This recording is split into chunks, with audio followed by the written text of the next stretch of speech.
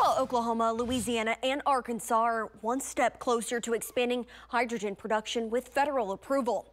Oklahoma partnered with those states to submit a pitch for Project Halo, meant to expand clean hydrogen hubs through the region. Now the U.S. Department of Energy is encouraging the states to submit a full application.